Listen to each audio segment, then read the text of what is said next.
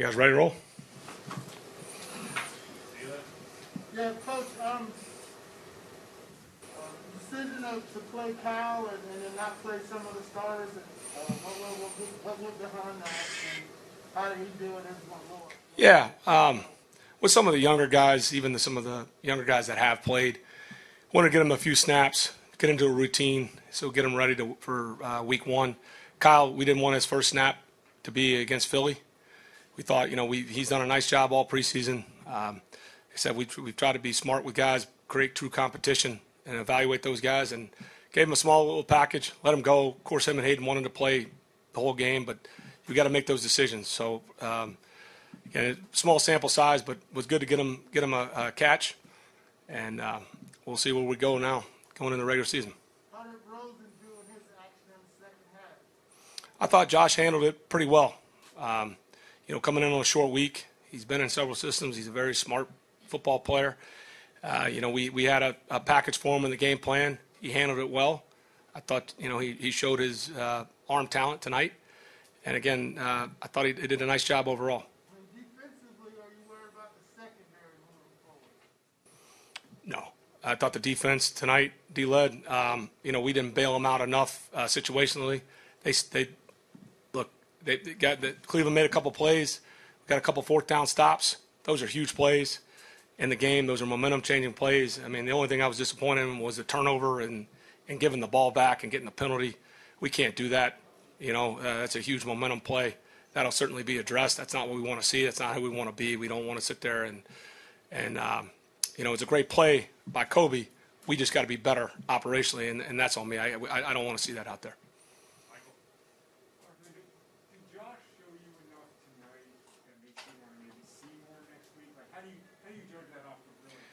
Sure. I mean, there's some things that we're going to want to watch the film as Terry and I and the whole football staff. We won't rush to judgment here, but I'll give Josh credit. He came in here and handled it, but we'll take everything into consideration. I'm not ready to make that statement right now. Yeah.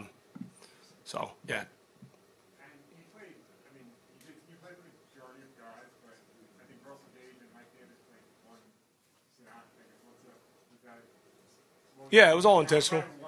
It was really to get those guys ready in there. And, again, if the drive had gone differently, they probably would have been there a couple of plays. We had certain package plays, and everything was, again, you got to figure out what the quarterbacks can do.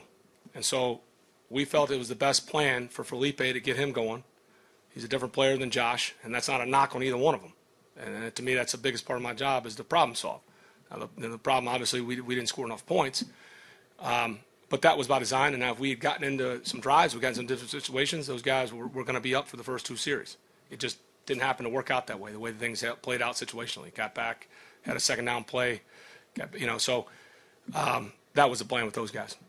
How do you plan on handling practices? Like a lot of things are going to do it different ways, practicing Sure. We played, obviously, the last game in the preseason, so we're not going to go out there and practice tomorrow. These guys need to recover. And so we'll bring them in there on Tuesday. We can adjust. We have a little bit of a short roster, but that's fine because this is also a bye weekend too. So we'll practice 3 days, and then they're going to have off, which they deserve, and that's part of the deal with the bye weekend. So they'll be off Friday, Saturday, and Sunday. So that's part of it. Are you planning on handling tomorrow though, or Tuesday? We're going to talk about that as a staff. We have a plan. I'm just not going to share that here post game.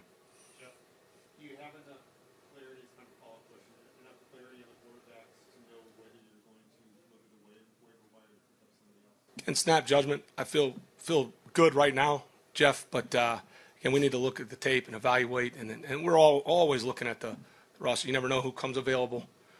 You never know what opportunity. People. There are going to be a million calls around the league tomorrow between general managers. So I'm not ready to make that statement. But I thought, for the most part, Felipe and Josh handled the plan. Again, we got to score more points, stating the obvious. But the way they operated and the things we wanted to see out of them, they did a pretty decent job. And then did some of the injuries around the league in preseason give you pause?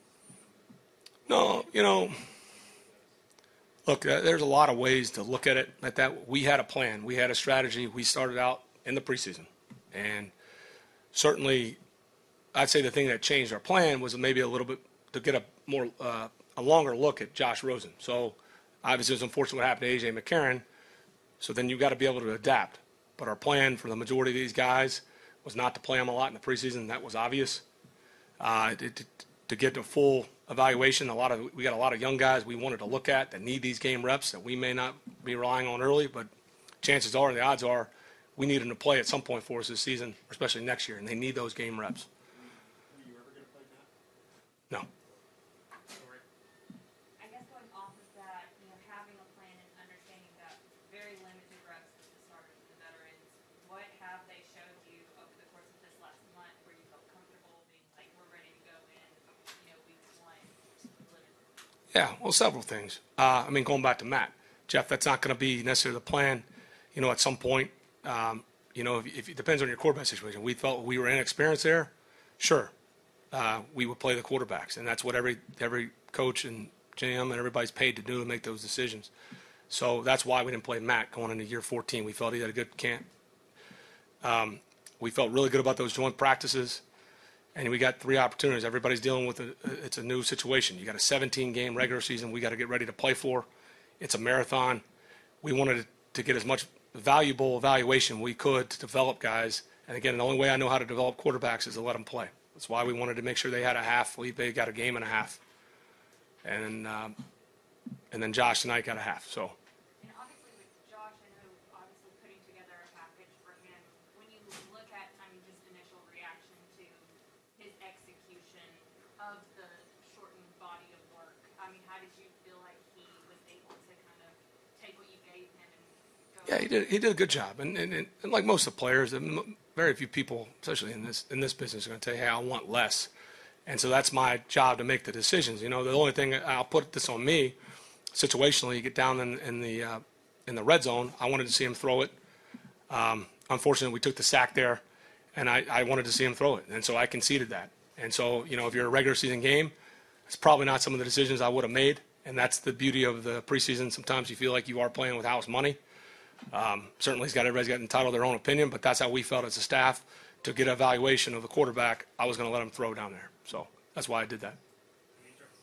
Coach, I know you said you wanted to see clean games throughout the preseason. So how pleased were you to see only 4 penalties of 70 yards and really just one on that touchdown? Yeah, that was a point of emphasis. That's the thing I won't do here. We're not going to complain about the rules. This game's constantly evolving as it's done. They've done a nice job. Some of the things that needed to be cleaned up, and that's what the rules are. And we want to coach the rules. We're not going to complain about them. And that was I wasn't very happy week 1. I wanted to clean up some of the holds. We felt, luckily, and it's not perfect, but please, at least we cut down the penalties. And also the run defense held grounds to 71 yards. What do you think helped Falcons defense just to keep the ground game in check? Well, they did a nice job, setting a wall out there. It's a really good running football team. Cleveland's built pretty similar to us stylistically, and Kevin and his staff and that whole operation, Andrew Barry, they did a nice job last year, and to me that's a good football team. And we knew they were going to come in there and at least try to run the football for the most part, and I thought our guys stepped up. Emily? Coach, after the first preseason game, I remember you said that the thing you learned about him, I said he could extend plays. Now we're 2 games later. Have you seen enough of him to be able to gauge what he looks like in your offense and where he fits in? Well, look, I don't have the ego to say it's my offense. This is our offense. This is the Atlanta Falcons offense. We got a really good staff. I know a lot of people want to jump in front of a parade, but we got really good staff and players. It's our offense. And then my job as a coach is to make sure that it's not going to be one size fits all. And Felipe's at a completely different point in his career than Matt Ryan, than A.J. McCarron, than Josh Rosen. So part of it, to me, developing him is to make sure we push him out of his comfort zone, certainly to see what everything he can do. And but pleased with the progress we made. They're all different players. Appreciate it, guys. Thank you.